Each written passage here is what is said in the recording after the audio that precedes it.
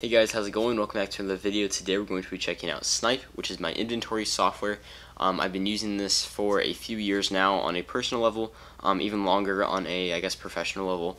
I've got it installed for a few organizations that I work for. It is fantastic. I really like Snipe. Now that I know how to host it better, it's been a lot more reliable for me. I used to run it in Docker, Docker and Compose actually, and all of the updates and stuff were really frustrating, but right now I'm running it in what's called Cloudron, which is kind of a Docker management software, kind of like a nicer user experience, and you can kind of just create containers and applications inside of it. I'll show you how to set it up later, but real quick, I just want to do a quick little rundown here on Snipe and all that it does. I really like it. So on the left here, there's different assets, licenses, accessories, consumables, components, predefined kits, people, import, settings, reports, and requestable items. It's kind of a brief overview of what's on the sidebar, but that kind of gives you an idea of all that it can keep track of. There's different kinds of models, companies, suppliers, vendors, all kinds of things that you can manually adjust on a granular level, which is really nice. So if I pull up an asset here, okay, so I pulled up an SFP Plus cable here.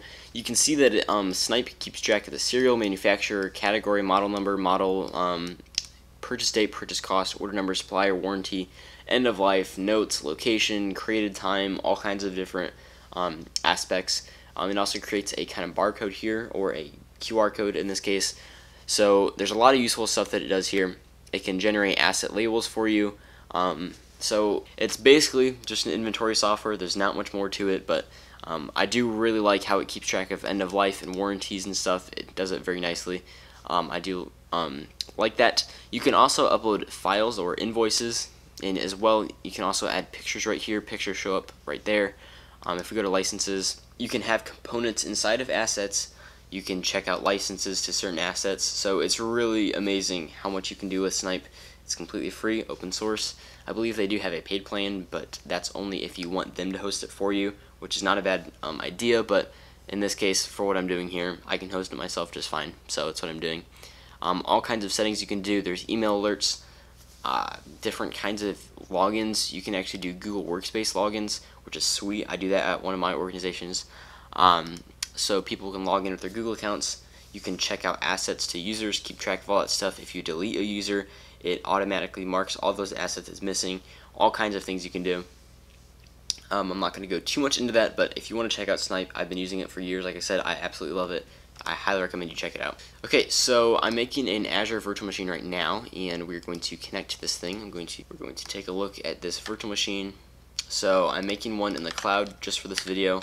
Alright, so we're in the virtual machine now. This is going to be super easy. I'm going to pull up Cloudron's website right now. We'll take a look at this. It is literally just a few commands here. It's just the wget command, which we're going to just download the setup script. We're going to then add the permissions to it to make it executable, and then we're going to run it. So once it is root, so there we go. That's pretty much all you have to do to install it. It's going to go through the entire setup of Cloudron.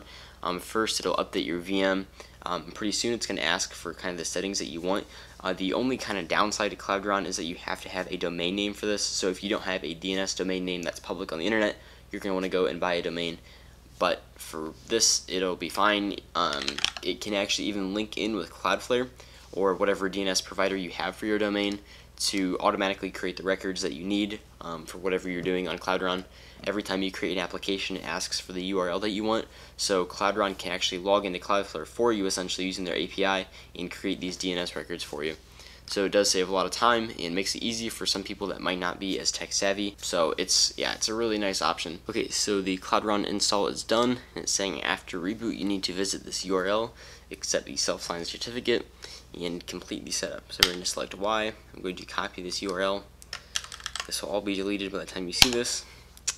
I'm going to reboot that now, and I'm going to open up Google Chrome here in another tab. Alright, so now we're going to click Advanced and proceed. For domain setup, I'm going to use one of my domains here, so beam-hosting.net. For domain configuration, I'm going to do the unrecommended way, although I would highly recommend you use the Cloudflare DNS provider. I'm going to do manual, which is not recommended. So we're going to set up an A record here on the domain. You can't see this, but I'm going to just type this stuff in. I'm on Cloudflare, creating the record right here. So now we're going to continue. We're going to click Next. Now that we have the domain configured, I guess, in Cloudflare. This is going to wait for the DNS propagation, and then it's going to issue a certificate from Let's Encrypt to get the certificate ready for this domain. Then you're going to access this from my.domain, whatever. You'll see here in a second, as soon as we're done, I'm going to let this finish, and then we'll move on to the setup. It'll make more sense here soon. Alright, so as you can see, it has redirected us here to the Cloudron setup on the new domain. So we're going to type in our name, email address. This is for Let's Encrypt and for, I guess, Cloudron stuff as well. So I'm going to give my Cloudron email. The username is going to be Beam Networks, obviously. Okay, now we're going to create the admin account by clicking create. Cloudron is already used. We're going to proceed to dashboard. So now that that is all good to go, we're going to go over here to App Store, and it's going to it's going to ask us to log into Cloudron.io. I'm going to fill in my Cloudron information here. I happen to already have an account. If not, make an account. It's free. It's basically just giving you access to the entire library of Cloudron stuff. They have all kinds of apps you can host here yourself. You can run this on your own servers, but in this case, I'm obviously just running this up in Azure. I'm going to scroll down here and find Snipe-IT. So right here is what it is. Last updated 10 days ago.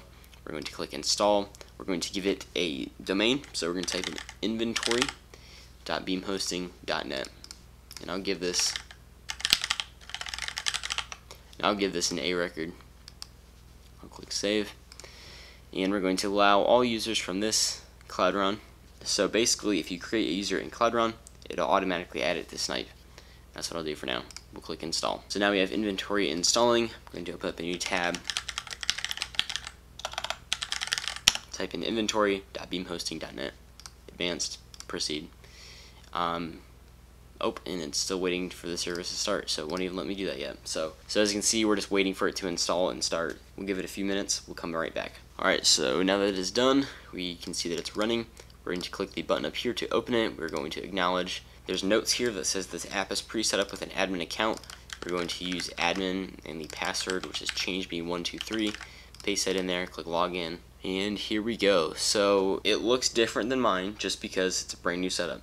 We'll go over here to the top right, and you'll see all the different options we have on here. If you go to branding, you can upload all your stuff, and that is pretty much all that you have to know. From here, you just got to go. You can make some manufacturers, suppliers, and models, locations, and that kind of stuff. Once you start to get some of those made, then you can create assets. And creating assets is really easy. You just go to the top right, click asset, or create new asset, and you can type in the asset tag that you want. It can auto-generate it. You can type in a serial number, model number, status, notes, default location. You can even type in your order information. That way, if you have to RMA it or return the item, you can go back here, see where it was purchased from. It's a lot easier. If you go to optional information, you can type in an asset name, warranty, audit date, that kind of stuff. Really useful software. I really do like Snipe. So that is all for this video. I hope it's beneficial to you. There's a lot of other stuff you can do in Cloudron as well. I highly recommend you check that out. But that is all I'm going to get into in this video. Have a great day. I'll see you in the next video.